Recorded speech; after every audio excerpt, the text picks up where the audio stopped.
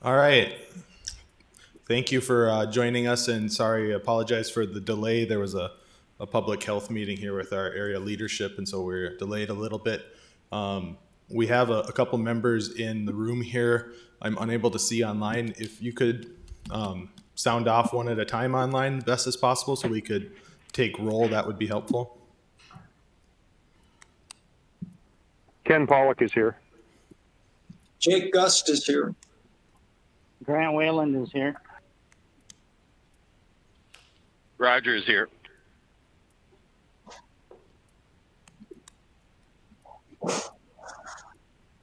Katie Mastel with the chamber here. Jason Benson, Cass County here.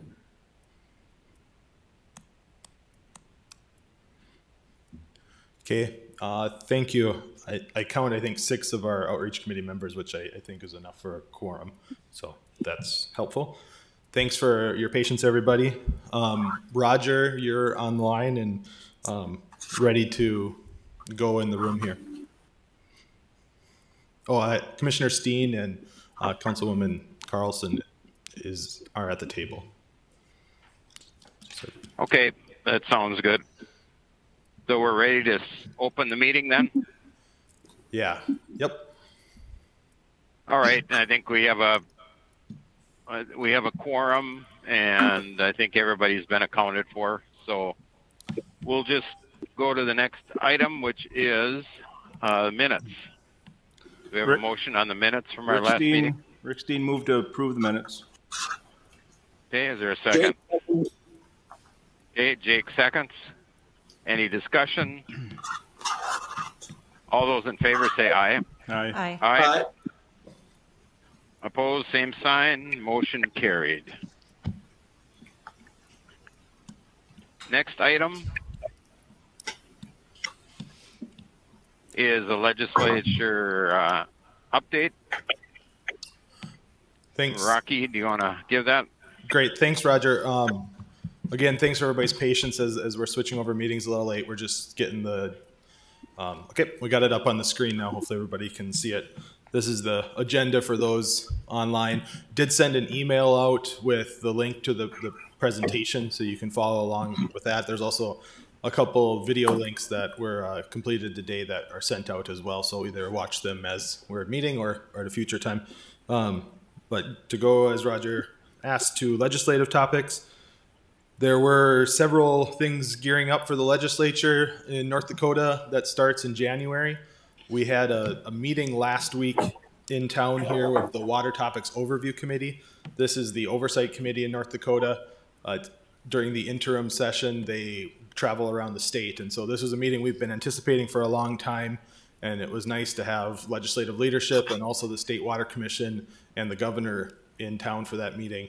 A couple things happened. One, there was a morning session on Thursday, but prior to that, we did a 3-hour tour with them, a bus tour, COVID-friendly bus tour, out to the construction, both in town and out at the core site. And Joel Paulson, who's here as well now, and Nathan Borboom were our tour guides for that. Did want to show a couple pictures from that.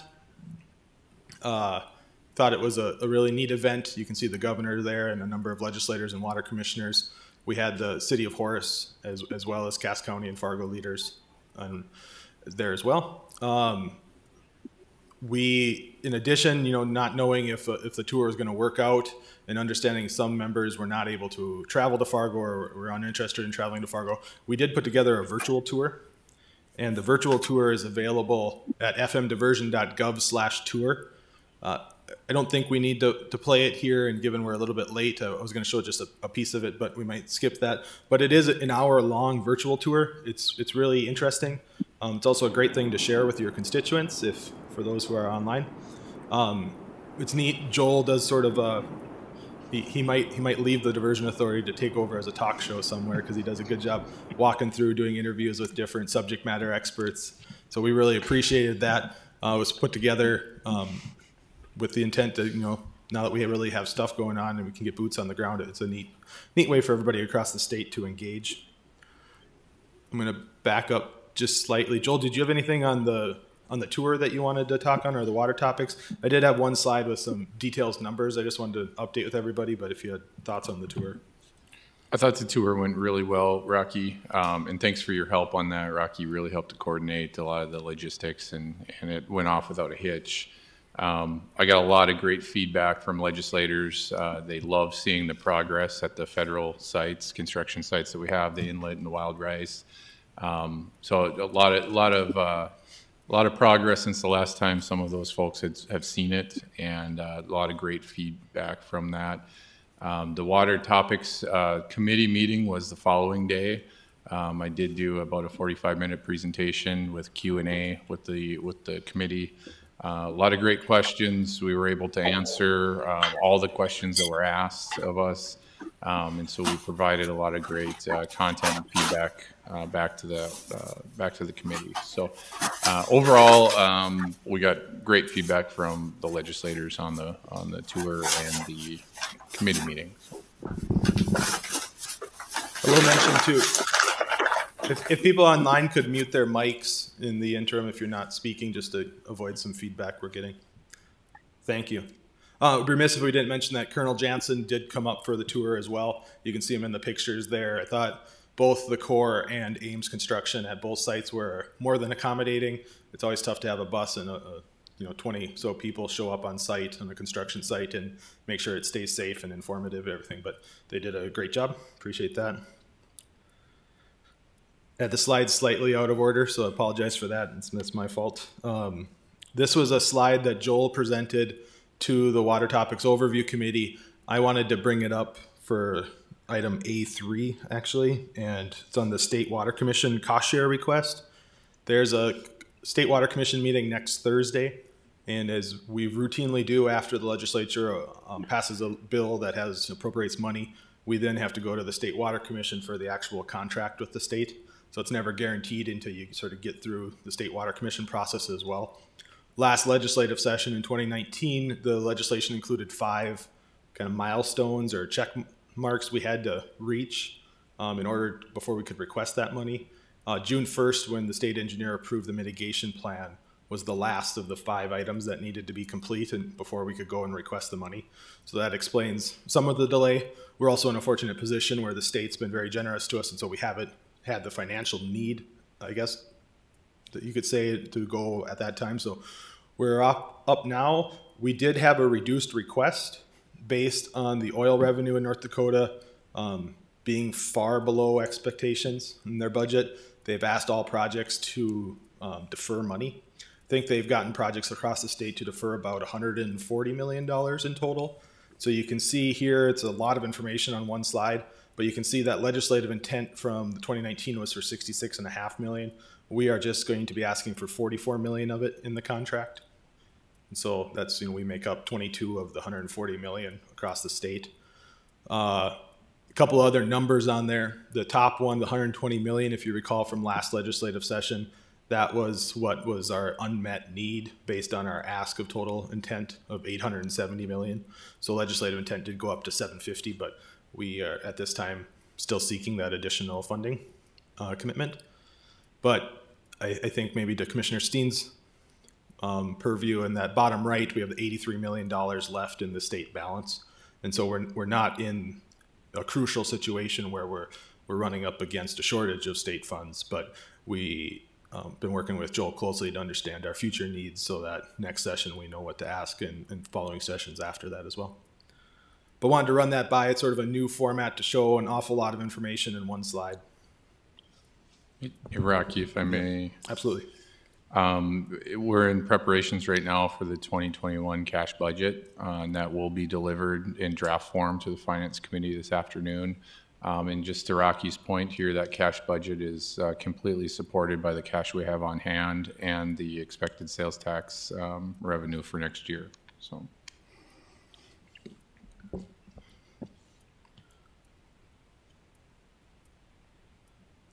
Roger, that was everything I had under legislative topics, if there were any questions.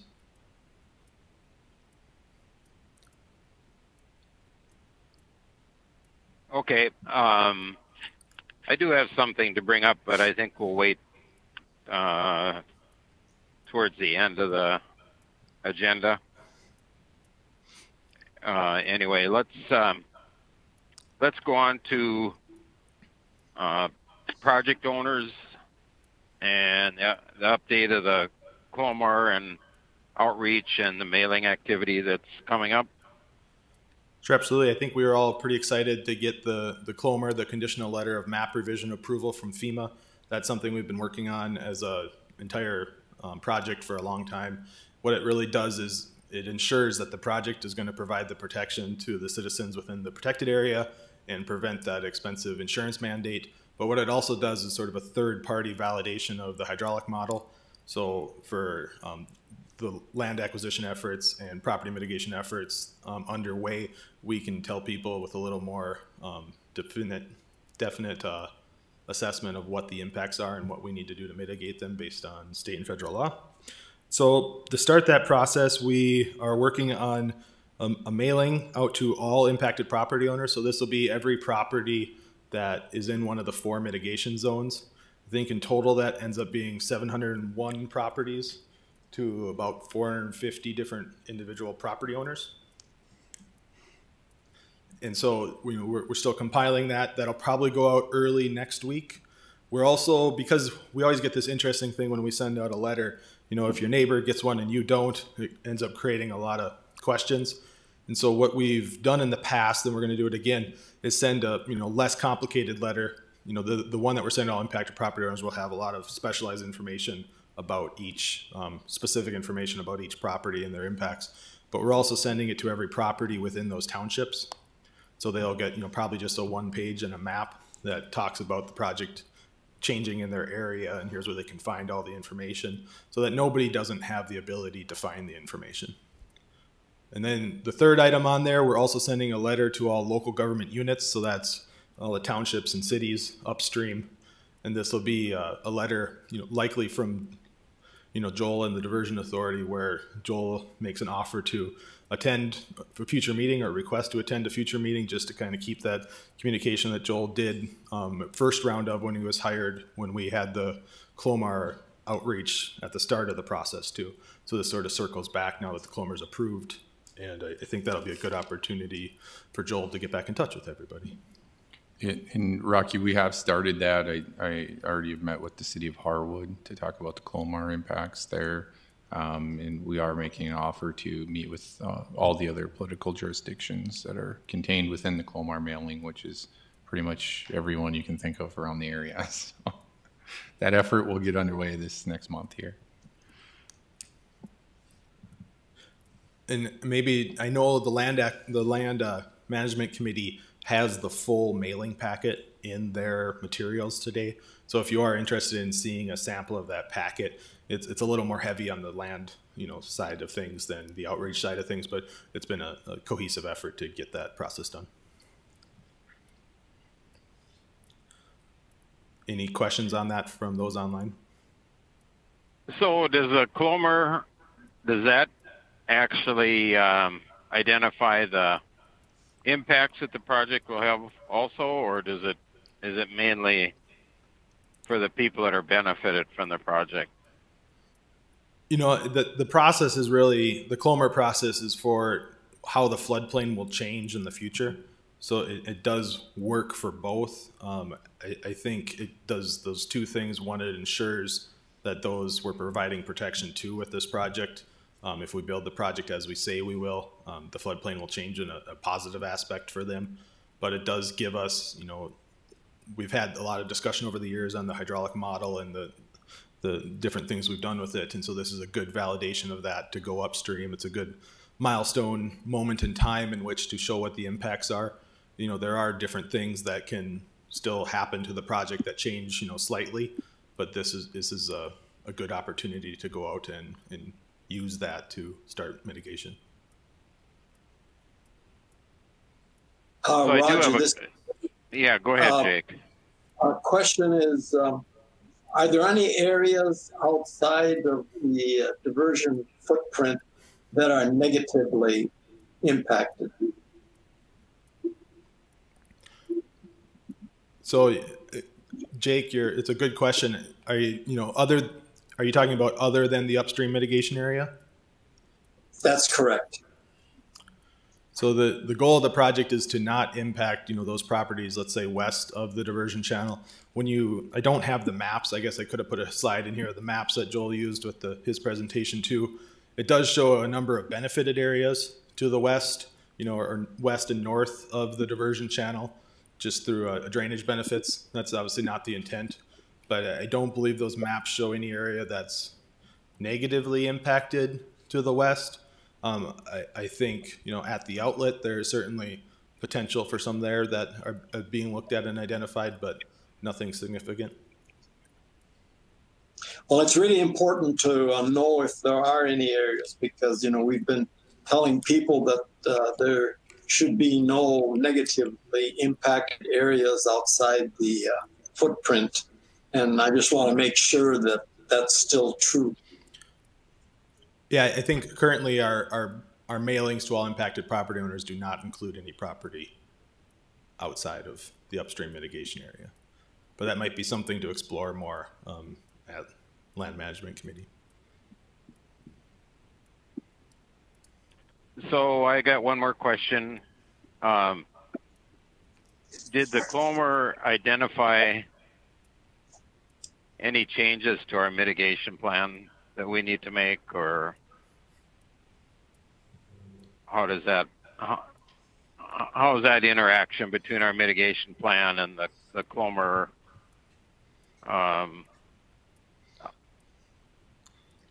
Roger, Eric. Yeah. Eric here. Go ahead. Good question. So if you do recall, the state engineer in North Dakota did approve the mitigation plan back in early June, and that modeling and mapping that was included in the mitigation plan is, I'll say, consistent with the Clomer model that FEMA approved. All that, so there shouldn't be anything significant at all that would need to be updated. All that being said, through the contested case hearing, there are some edits that need to be made to the mitigation plan focused on the Minnesota side. And those are edits that I guess we sort of anticipated would need to be made, as it's a living document, and we really hadn't presented version 5 of the mitigation plan to the state of Minnesota outside of the contested case hearing process. And so they were able to provide some review and provide some feedback that we do need to incorporate in a new version of the mitigation plan. But on the North Dakota side, everything that's contained in there is consistent with the Clomer model that was just approved by FEMA.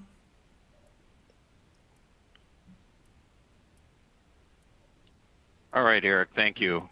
Any other questions from the committee members?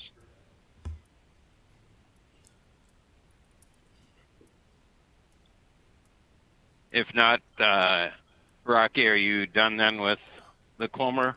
Yes. And the outreach and mailing? Yeah, unless Okay. Joel has anything else to add. No, I do not. Okay, well, let's to the communication plan. So as you know, the last several months we had different sections of the communications plan, and last month presented the committee with the full communications plan, asking for review and comments. This is sort of our schedule going forward the next couple of months. We were working under a tighter time frame previously to get a completed and approved plan to the P3 proposers. That date has shifted slightly for various reasons, and so we are looking for a December final date now, which is nice. It gives us a little more opportunity. We did get some comments back in the last week, and so we have not had time to incorporate those into changes. But I think we would still like further coordination with Joel and his staff and future staff to sort of integrate some of their ideas into the plan before bringing it back for a recommended approval. Anticipating at the November meeting with approval at December. I know there was some talk of looking at the meeting schedule now that the board meeting, and committee meetings this month. So if those dates stay the same or get consolidated at all, we'll rework our schedule to make sure we get that in time for the P3 needs as well. But that's our schedule.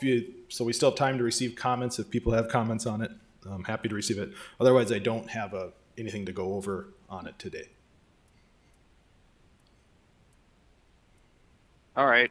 Well, members, we heard the call out for now's the time to say your piece if you see something you want changed or added.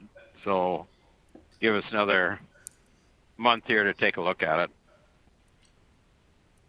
Next thing is analytics. So those in the room here will have a packet of analytics, and those we sent a link out for the rest of them. Kind of typical, I think. I think with construction going on, there is a slight uptick than what we've seen over previous summers. I think when you look back over the several years, those in the summer we've really dropped off because people are hopefully doing more fun things than looking at our website. But with construction going on and more activity, I think it has become more of a source of news. We also think, given our wider outreach on social media and elsewhere, that we're trying to drive things back to each other and cross-reference each other, that has helped as well. One new thing you'll see in your analytics is our Facebook page that was launched in early September. I'm trying to remember if I have a date on head, but so it's this month. You'll see up there we have 100 posts in our first month. That's probably a little excessive, but what we wanted to do before we officially launched it is to backfill it with some good information. So when people first went to it, it wasn't just a one post page. So there's a lot of good information, old 3 questions videos and those sort of things on there. Right now we're sitting at 291 followers and 285 page likes. I have not looked at the 6 people who follow it and don't like it, but it's kind of an interesting change in numbers. We continue to get more engagement on that. We did boost a recent post. Joel launched his debut career as a podcast host as well. So he's doing talk show and podcast host. Joe Rogan, watch out. But the podcast is available on your iPhones. So if anybody has an iPhone or the Android, I'm more familiar with iPhone. So if you open up the podcast app, which is on all iPhones, and just type in Diversion download, it does come up.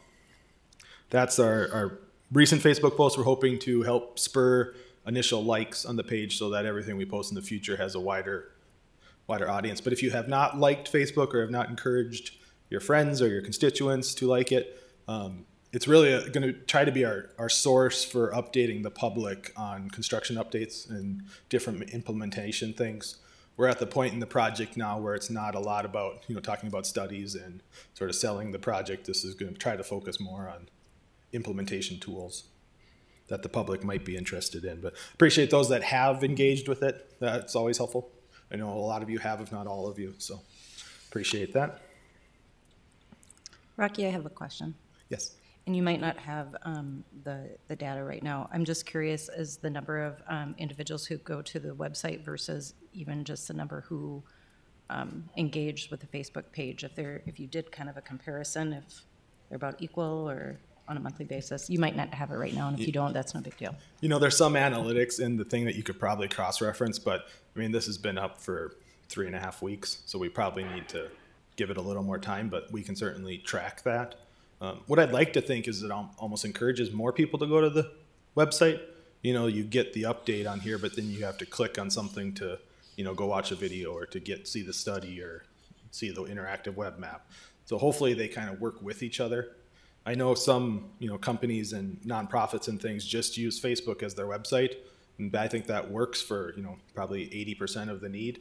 But there are certain things you still need a website for, especially as a public entity, where we host all the packets for all the meetings and all the videos and those sort of, transparency things. We still need a website to do that as well. But it'll be interesting to track, as you said, what's the use. Yeah, I think it will be very informative how many people go and then go from Facebook over to our webpage. It can be kind of that entrance to our webpage. Thank you. And this was maybe our first outcome out of the communications plan too, even though it's not approved. This is one of the things Joel and several committee members asked us to sort of put on the fast track. So.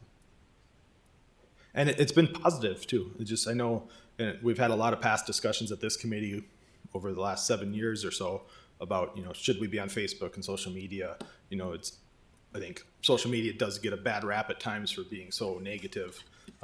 This has not been a negative experience so far. It's been very positive. Take that for what it is, I guess. Okay, thanks for the update, Rocky. Are we going to do the construction video, or are we going to forego that? We are, if that's okay. Give me a sec. Yes, go ahead. Go ahead. This is not it. Let's see here.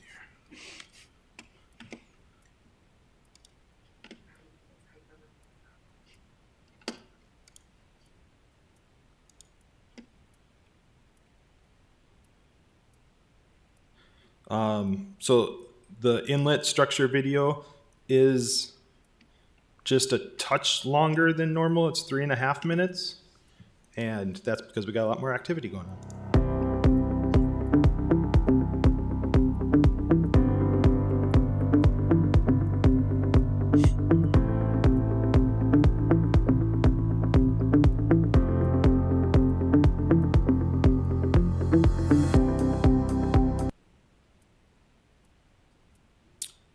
That is not ideal.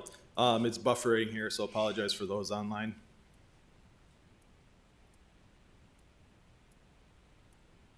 We're asking for a lot of patience today, I guess, as meetings switch over.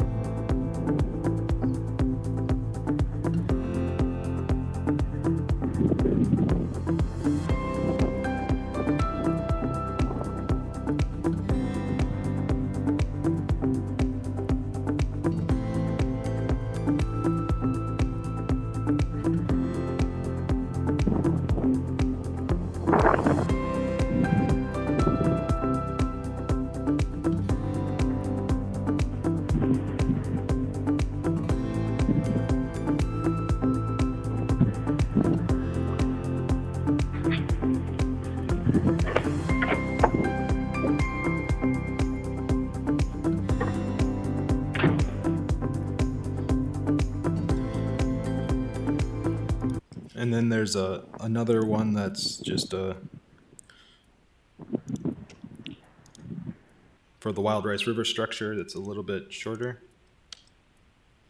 That will pull up here. Multiple times.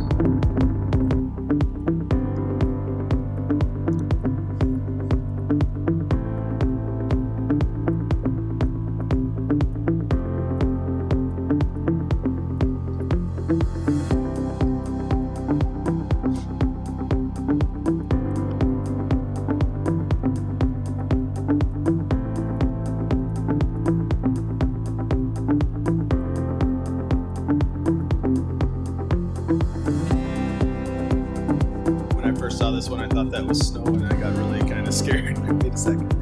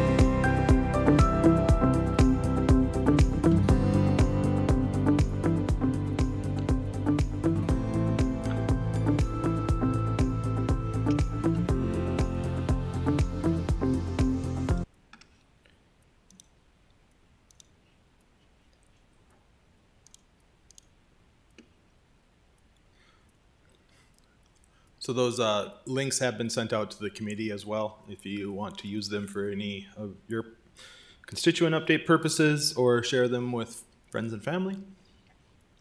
Any other questions on those video efforts?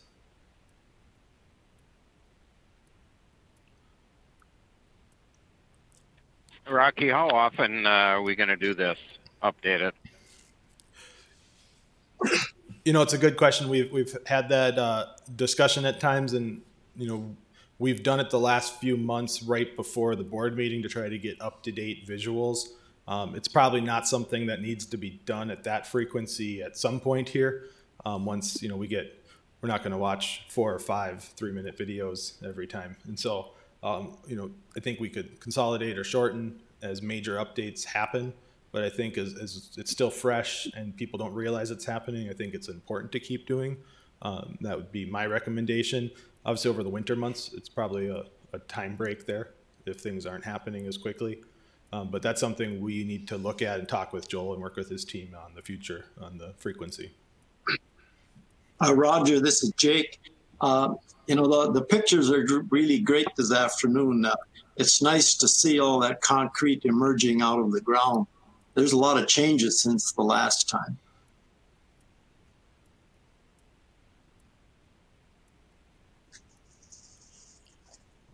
Okay, let's go on to some upcoming items. General Holland is coming.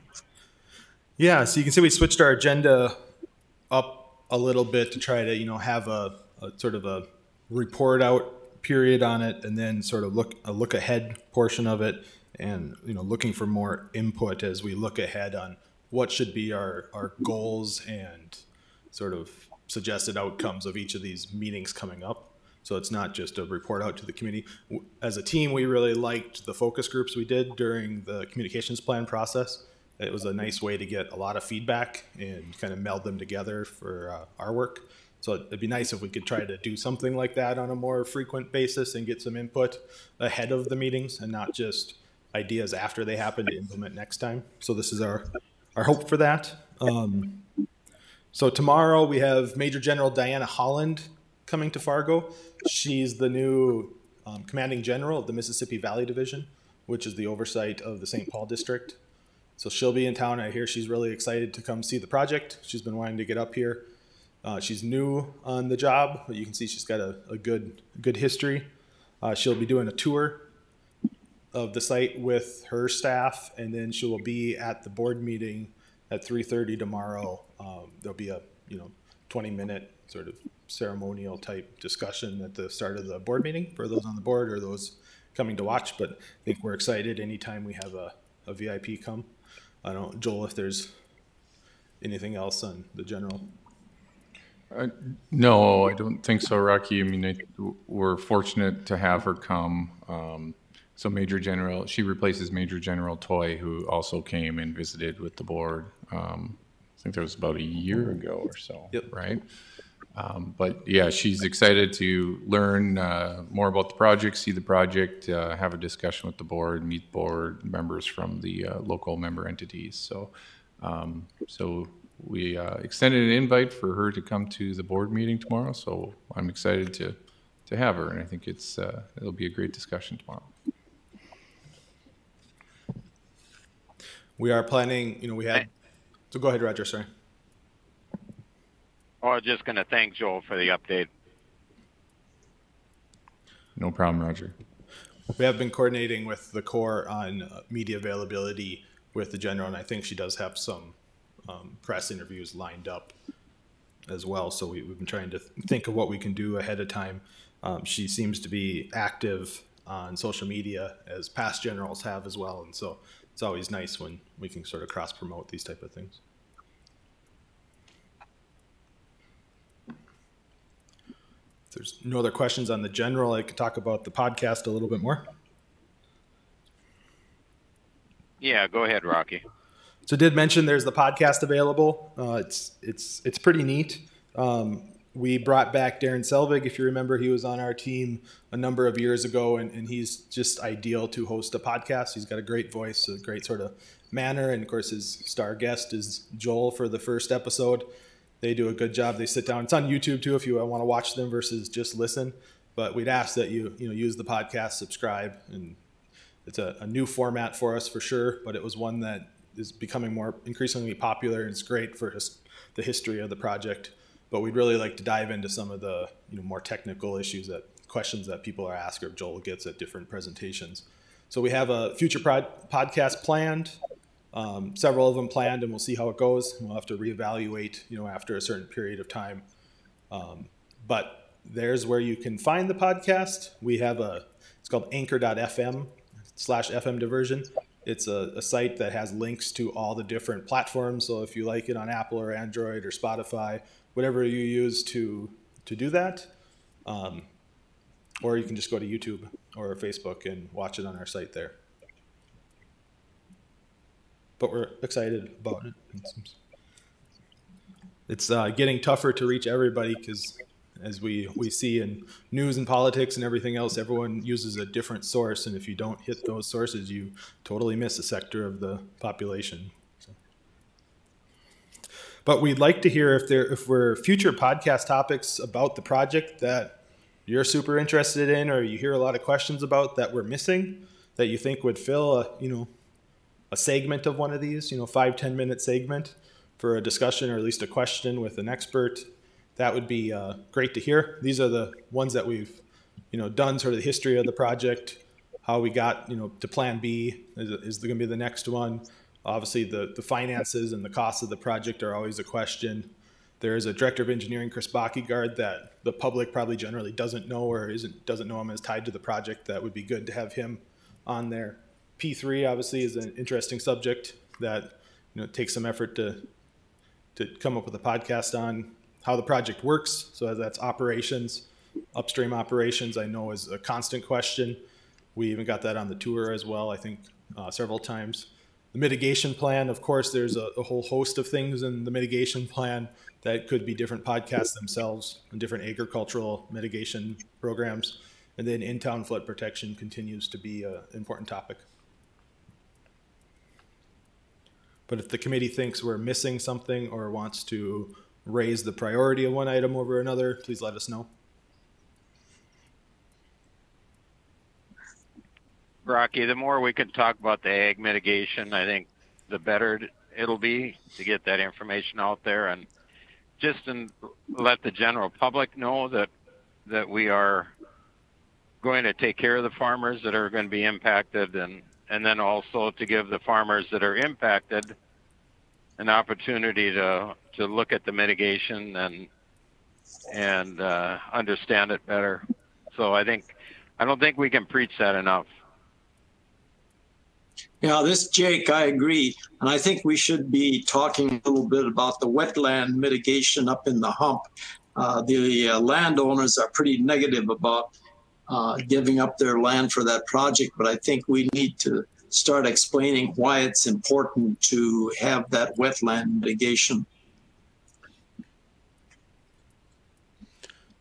Good ideas. I guess I have a question, for Roger and Jake. I know the agricultural workforce is generally a radio listenership during the day. Is podcasts a market that is popular with more rural ag workers?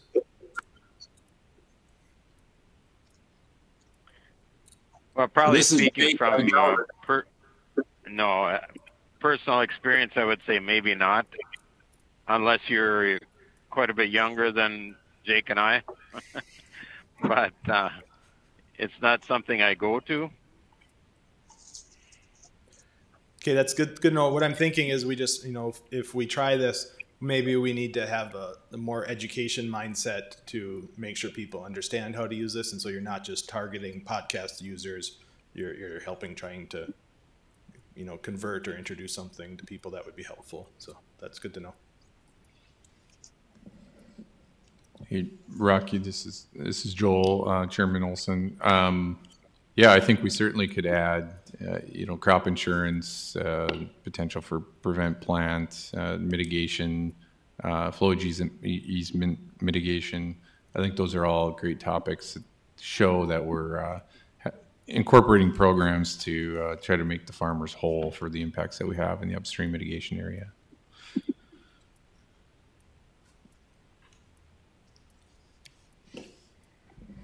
Okay, anything else? I do have a couple things to ask. So the bus tour was seemed like it worked quite well. It was informative for the group that went out there. Is that something that we should be using as a communication tool to the local people and also to our actual board members? I think it would be great if we could get a bus tour or boots on the ground for the Diversion Authority. Would be great. But also, I'm thinking about what about the media? And, we could get maybe a lot of good outreach if we took the media out there in a bus and gave them an opportunity to take some good pictures and have some good conversation. And maybe it should be at the same time as the Diversion Authority, so that they can ask questions of us. And I don't know, just something I'd like to talk about and see what the other members think about here. Chairman Olson, if I can just jump in before we take additional comments. I really like this idea, and I just want to convey to the committee that even I learned some on that tour when Nathan was giving the in-town levee and flood control work to date. And I just want to note Nathan did an exceptional job. I don't think he's here today, but he's got a career as a bus tour guide in the future, I think, maybe somewhere out in Yellowstone. But anyways, I think it's an excellent idea, actually. And I've kind of thought we need to get the board out to see the construction firsthand more. And it's one thing to see it in the videos. It's another thing to stand there on site and be able to ask questions with the folks that are managing the construction. And so it certainly could be something that we do on an annual basis or twice a year and host a bus tour. Obviously, the COVID presented a challenge for the water topics. So we had twice the space on the bus, of course. Everyone had masks on. Oh, I think somebody needs to go on mute again. Could you mute your line online, please? All right. So we did take proper precautions. So there is a kind of a limit of the amount of people we can fit on any one bus, and you kind of have to all be on the same bus to get the full effect of the tour. But certainly something that we could look into coordinating. Anyhow, I think it's a great idea. So I'll open it up if there's any other committee members that have any comments on that. I think it's an excellent idea too. I think it actually needs to be done more than twice a year. I envision not just the diversion board, but I also envision maybe one time it's the Fargo and Ward City Council members that are all doing it together, the cast and play commissioners, some of the other township leaders, because I think actually physically being there is going to be more impactful than, like you said, just seeing it on a video even. The only caveat would be that I want to ensure that our engineer cannot use it to springboard onto a bus operating position, and you shouldn't be able to springboard into a podcast phenomenon or an actor in a documentary series. So I think as long as we get those covered. He also drives the bus and wears a Gilligan hat. So he's multi-talented. Mm-hmm. Yeah, we need to make sure that those parameters are in place. But I think even a monthly tour, especially as people are needing to be educated on the fact that this is happening and this is already having significant building occurring south of Fargo.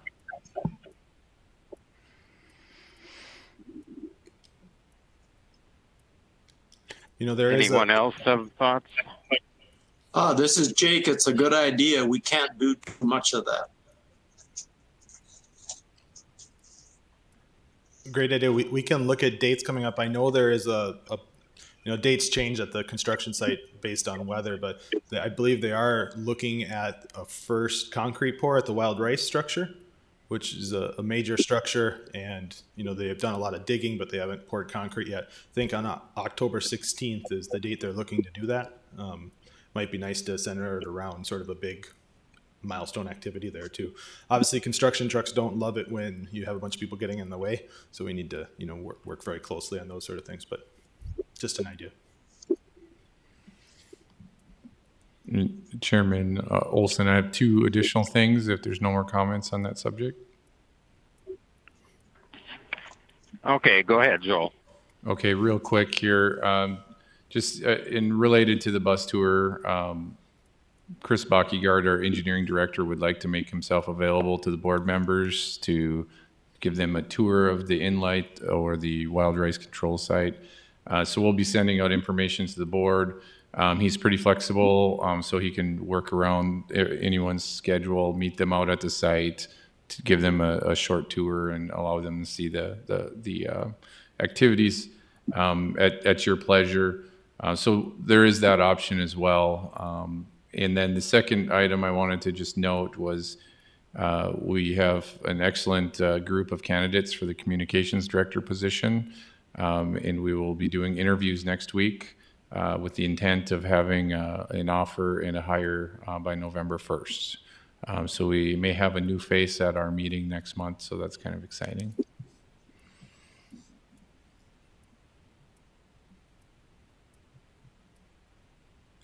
Okay, any questions from our committee for Joel or Rocky or me? So going forward here on putting a bus trip together, do you want a recommendation on this committee to do that, or you'll just go off our suggestions and see what we can put together? I think a recommendation would be appropriate. I think I get resounding support for it. But if there's any naysayers that, certainly have an opportunity to voice a concern here, but we can certainly set that up, Roger.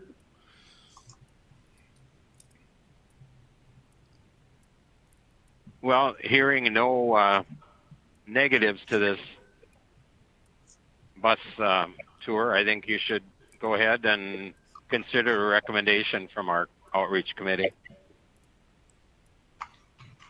All right, we'll make it go. All right, thank you. Rocky, was there anything else on the agenda that you want to talk about? Nope. It looks like we're pushing up against the 3 p.m. next meeting, so I'm okay. All right, so I'll look for, was there any other comments or questions from the board? If not, I'll ask for a motion to adjourn. Jake moves. Okay, Jake moves. I think that's enough to say we're adjourned.